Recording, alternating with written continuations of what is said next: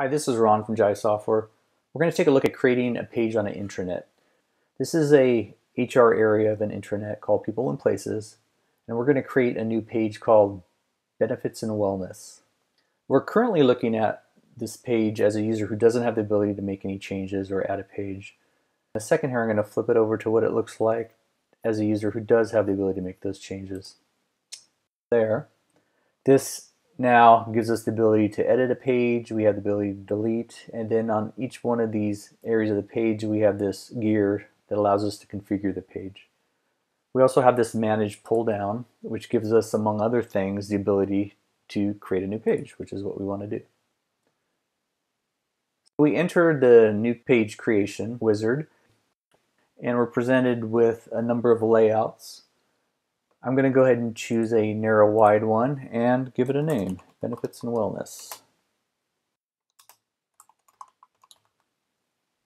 Click OK, and now we have a blank page in which we can add some tiles. We have tiles that come out of the box with Jive. I'm going to grab a couple of these. I'm going to grab a Ask a Question tile. I'm going to grab a Featured Content tile. And lastly, I'm going to add a People tile. I'm going to feature some people here. So each one of these tiles has some sort of configuration you can do with it. In this one here, I'm going to call it the Benefits and Wellness Contacts. And I'm going to choose a couple people from the People directory. I'm going to search across that directory and find anybody who's in HR. Here's a couple folks that are in HR. Amy and Deanne. Save that. And then I want to fill out the wide area here with some wide tiles.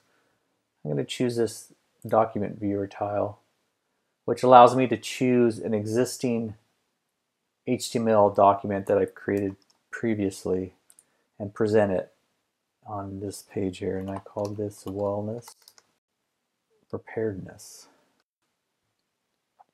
I don't want any text or anything else around it, so I'm going to suppress these things.